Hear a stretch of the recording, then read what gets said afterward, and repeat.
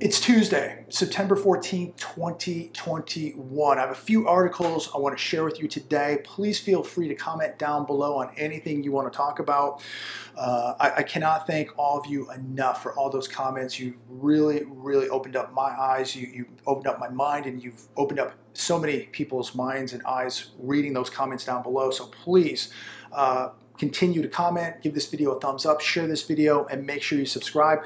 But I want to start out with a couple conversations I had today. I talked to my friend Ryan today from Los Angeles, and he notified me that he just ordered 3 months of emergency food. I think he got it from 4 Patriots Food Supply, where I got my last order.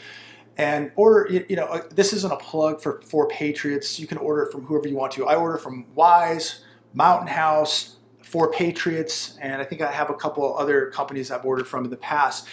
But what we're talking about here is making sure you have emergency food, making sure that you have a food reserve. You know, we talk a lot on a daily basis about having assets and cash and what's happening financially, etc. I don't think we stress enough of the importance of having food and water. At some point, ladies and gentlemen, this economy and this stock market is going to completely implode. You are watching the economy right now implode in front of your very eyes. Anybody that doesn't see this is living under a rock. It is clear as day. This economy is dying and it's imploding right before your eyes and my eyes. And so we need to do what Ryan is doing and what many of you are doing, ordering the emergency food. Get yourself minimal at this point. I used to say, make sure you have 30 days. I'm going to say now, as bad as things are getting, you need minimal 30 days of food and water put away. And so do whatever you can do. If you can only have 2 weeks of supplies or 4 weeks, that's great. Do what you can do. But I think if you have the means, if you have the ability, get yourself minimal, a 3-month food and water supply. Ryan also ordered a jet boil. I did a show on that a week or two ago. If you haven't seen it, go back, check it out. But you can heat up, like 12 ounces plus of water in 2 minutes, and you can heat up your emergency food. You can make a cup of coffee, and you can do it very quickly and efficiently with a jet boil. So he got himself a jet boil. He got extra propane canisters. Get yourself some extra propane tanks at the house for your grill. All this stuff right now you need to be acquiring because the shelves continue to get more and more bare. My friend Steve today texted me from a Home Depot that he was at, and he's trying to get $7, I think they were metal pipes. He owns his own company. He needed these $7 parts to finish these projects he's doing. He says, I can't finish my projects without these $7 pipes. I need these pipes and I can't get them anywhere. So we are continuing to see the supply chain disruption taking place. Another friend of mine, Aaron, not Aaron early in Texas, but another friend of mine, Aaron, he was in Flint, Michigan, and he passed by a Chevy plant, and he said, JB, there were like thousands of pickup trucks sitting out at this plant, and they can't move because they don't have chips. So the moral of the story is, get what you need right now. Order the food. Get the bottled water. Get a water purifier. Get the extra vitamins. Get the extra batteries. I went out today to a Home Depot and I stocked up on more batteries. So I can use them for radios, flashlights, communications, etc.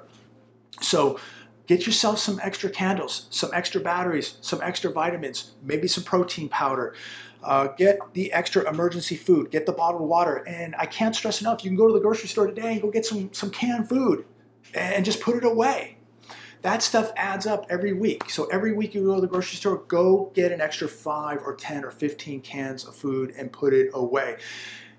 Pray to God you never have to use it, but I promise you, you will sleep better at night knowing that you and your family are going to get through any emergency. If the lights go out, natural disaster, man-made disaster, if you just don't want to leave the house because things are getting too violent out there, because we are now in an imploding economy and people are wiping out the store shelves, you don't want to be out there. You don't want to be dealing with the fights and the violence. You want to be home with your family, protecting your family. And remember, if you don't have security, You cannot protect your food, you cannot protect your water, you cannot protect your assets, you cannot protect your family members.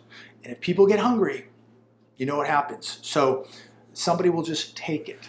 Let's talk a little bit about some of the news we got today. Consumer prices post smaller than expected increase in August. This is great news, right? I mean, this is fantastic news. Inflation only went up 0.3% from July to August, but the real story is consumer prices were actually up 5.3% in August compared to last August. And that's with all the manipulation. We know that the number is much higher. If you go to johnwilliamshadowstats.com, the inflation number is more like 13.5%. And ladies and gentlemen, this is climbing. There's no way I think that prices have only gone up 5.3% from last August to this past August. You and I all know it's gone up much more than that. But that's the official number. And I don't think 0.3% from July to August is great news. They were expecting it to be 0.5%. So wow, this is really incredible news. No, it's not, because the overall inflation is up 5.3%. The overall manipulated inflation is up 5.3% from last August. Article today on the hedge, and I'm going to paraphrase through this article. I thought it was a really, really good one. It's titled 7 Possible Causes of the Next Financial Crisis. Comment down below, what do you think will bring in the crisis? What's going to be the straw that breaks the camel's back here? Number one, what nobody sees coming. We could take a blind side hit from a big financial sack. So I've said this multiple times myself. It could be something out of left field that nobody expected, nobody saw coming, and bam, there we go. So that's a very, very big possibility. How about this one? Hack of the financial system. Hackers could strike trading and payment systems. No one would be able to find their balances. Systems can't clear. Nobody can find the value of their risk positions. No one knows who is broke or who is solvent. That is a huge, huge possibility right there. We now know how fragile the system is, the amount of hacking, cyber attacks that we've been seeing. It's relentless. It's only a matter of time. Multiple banks have been shut down. So that is a huge possibility. How about this one? All the central bankers get it wrong. Central banks have become slaves of the bubbles they blow. Inflation runs away. They ultimately have to raise interest rates, and asset prices fall. As asset prices fall, speculative leverage will be punished. The everything bubble implodes. Very, very possible. But I know a lot of people laugh that they can never raise interest rates. That's impossible. Did you ever think the world economy would just shut down? Did you ever think we would ever be where we're at today? Would you ever think we would see thousands or hundreds of thousands of small businesses absolutely wiped out? Did you ever think that we would see a majority of Americans sitting at home, not working, waiting for a government check? I mean, think about this. Anything is possible, and you are going to see historic and biblical events unfold in 2022. How about this one? A housing collapse again. The biggest investment most households have, and which are the mortgage collateral for the biggest loan market in the world, your house. Right now, home prices in the U.S. are rising at an unsustainable rate, more than 18% a year. Home prices and sales are interest rate sensitive. Instead of the Federal Reserve manipulated 3% mortgage rate, what if it was 4.5%? What if it was 6%? House prices would fall steeply. Well, they would actually crash. And our world record house bubble implodes. The Fed must keep pumping this bubble. Overpriced leveraged real estate is a frequent culprit of financial crisis. We've seen it happen multiple times, ladies and gentlemen. It's happened in multiple countries. So any one of these things could set it off. Electricity system failure. This is another possibility. This is why it's always good to have some cash and some coins. Bank accounts and cryptos won't be working. In fact, they will be worthless at that point. It will be about how much of that emergency food do you have, how much water do you have put away, how much security do you have some silver coins, do you have some gold coins, and do you have some cash on reserve? Something to think about, ladies and gentlemen. And I don't make these videos and I don't have all the answers, but one thing I want is for you to think for yourself. I want you to open up your mind. I want you to independently think and problem solve. Doesn't mean we all have the answers or the right answers, but we're thinking. And when we're thinking, it gives us a better chance to survive. How about this? The next health crisis. Who knows what tomorrow brings? When I read this one, again, we don't know what tomorrow brings or next week, what kind of health crisis we could see. And this is why it's so important that we take care of our bodies, that we're working out, taking some extra vitamins, we're eating a little bit better. How about just getting out in the sun? The sun is one of the best things you can do for yourself. Get out and absorb some of that vitamin D. Take a walk or a bike ride in the sun. And most of all, just keep the body moving. Too many people are just sitting on the couch, sitting on the recliner with the iPad, not moving. This isn't moving. The body's not moving. And people are really doing themselves an injustice. We have an obesity epidemic in this country. We have a health crisis in this country where people just aren't exercising. They're not eating good. Their minds are frozen because they're just sitting around doing nothing. Get off the X and get moving. So I cannot stress enough the importance of physical health. You know, I did a video the other day about wealth. You know, what do we consider somebody being wealthy? I'm going to go back to it. Somebody wealthy is somebody who's taking care of their temple, their soul, somebody taking care of their body, and somebody taking care of their debt. That is wealth. I don't care how big your house is, what kind of car you drive, how much money you make every year. What matters is, are you getting the debts taken care of, paid down, paid off? Are you walking close to God? Is your temple in order? And is your body healthy? Look, nobody's perfect, but I aspire to do a better job with my finances, with walking close to God, having my temple in order, and getting in better physical shape. Am I perfect? No. Is my body perfect? No. Is my temple perfect? No. But I'm trying every day to make it better and better and better. And the last one, a major war. And of course, that would be China and the US, but I don't know, I don't think we'd ever, maybe, I mean, I could be wrong here, but what are the chances of a hot war with China? I don't think so, because China's winning the war right now economically, and China's winning the war around the world economically. When is the last time China had to fire a shot anywhere, any country, in any part of the hemisphere? They are taking over the world with an economic war. So prepare, ladies and gentlemen, and China is going to go to a gold-backed reserve currency. Atlanta Federal Reserve cuts GDP forecast by 41%.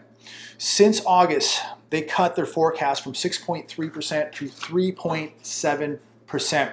So here's what we need to take away when we read articles like this, when we are watching bellwethers like this, and it's this: the United States economy is collapsing, period. And to these people out there that think that this is fantasy land or that I'm crazy, no, you're crazy. You're living in fantasy land. I'm watching an economy collapse right before my very eyes. Take a few minutes out of your day and just read some of the articles that I'm reading to you right now, whether they be on CNBC or The Hedge or wherever, Bloomberg, it could be anywhere. The economic collapse, wolfstreet.com. Read a few minutes a day. What is happening is very, very real. And unfortunately, the masses, while they're watching football games, while they believe that the stock market and the dollar are going to continue to be here forever, and that The stock market is going to go up forever. It's never going to correct. It's never going to collapse. The housing market is never going to correct, never going to collapse. The US dollar will be the world reserve currency for the next 1,000 years. These people are 100% wrong. These people, they need help. They really do. They need maybe some counseling, maybe some therapy. But anybody that thinks what I'm saying is wrong, then you do not understand. You cannot read English. You cannot connect dots. You just don't have basic arithmetic skills, because you have to understand, when you look at the debts and deficits here, we're approaching $30 trillion of debt. When you look at a $2.7 trillion deficit, that's money going out, not coming in. Almost $3 trillion going out, more going out than coming in, and you don't think there's a problem? 45 million people on food stamps, 14 million people food insecure in America, thousands of pickup trucks sitting in Flint, Michigan that can't be moved. We have supply chain disruptions right out here in Long Beach at the ports. You're looking at shelves cleared out at Home Depots, at grocery stores, and you're looking at inflation, manipulated inflation at 5.3% from last August to this August, and you don't think there's a problem? You need serious, serious help. 41% of Americans say it's going to take a miracle to be ready for retirement, report finds. This is on CNBC. I was reading this today. No one has money saved up. Even in the so-called good times of 2019, what was it? Almost half of this country, 50% of America nearly, couldn't come up with $400 for an emergency. And yet I'm reading articles today telling me that America needs another 5 million homes built. Who in the world is going to build a home when you have 25% unemployment in America, supply chain disruptions, 41% of Americans right here don't have money to even retire, and we need another 5 million homes? What am I missing here? And when I look at people go, well, I'm making more money this year. But you're not, because the inflation is gutting any increase in your wages. So again, you know, we look at inflation on food and fuel and energy costs skyrocketing when maybe your wages went up 2.5%, but the cost of food went up 8%, 9%, 10%, energy costs. You're making less money now than you did a couple years ago. That's the reality of it. But going back to 41% of Americans say that it's going to take a miracle to be ready to retire. I thought that we were witnessing prosperity. I thought this was a booming economy. But in reality, people are dipping into the retirement savings. People are getting eaten alive with this inflation. And people just don't have the ability to save money to retire. I mean, I cannot even imagine what this whole thing is going to look like 10 years from now. And all I can say, ladies and gentlemen, is I wish I could report better news. You know, I wish I had a car channel so I could shoot videos of great cars and you know, cars and coffee and doing all that fun stuff. And that would be fun. That would be great. And I would love to do that one day. I just cannot stand by and not report the truth to all of you. I can't just sit here while this economy in this country melts down and go film exotic cars and cars and coffee and having fun. And I can't do that right now. I have to report what is on my heart. And it is about all of you preparing for this time in our history, preparing for the implosion of this economy. And I would not be able to look myself in the mirror if I was not doing this. I'm very, very passionate about waking up as many people as I can. And I want to thank everybody out there. Because of your comments, you've woken up so many people around the world and right here in America. I have a microphone, I have a camera, I can talk, I can think out loud. But because of all of you commenting down below the truth, the reality, and what's happening across this country, you've made people think, you've made people get off the couch, you've made people get better mental shape, spiritual shape, physical shape, and financial shape. And I make these videos to reinforce on a daily basis that we stay on track, and we continue to do what we're doing, because the inevitable is coming. A very ominous time in our history is coming, and it's going to be very, very disruptive. It's going to be very ugly. It's going to be scary, and you need to get ready now, because there are going to be no do-overs. There's going to be no going back. What you have is what you have. So get in the mental mindset right now to what is coming. That doesn't mean to be paranoid or scared or just negative about life. A tsunami is coming. Prepare for it. Simple as that. And we will get through it. Simple as that. Many of you will not just get through it, you will prosper. Massive wealth is going to be made during these horrific times. So don't just let the 1% prosper. You should prosper too. Be your own central bank. Make sure you have cash, assets, food, water, a mental mindset, and most of all, God. I'm going to leave it there today. I look very, very forward to speaking with all of you very, very soon. Thank you so much for taking the time to watch this video. Share it, give it a thumbs up, and make sure you subscribe. God bless.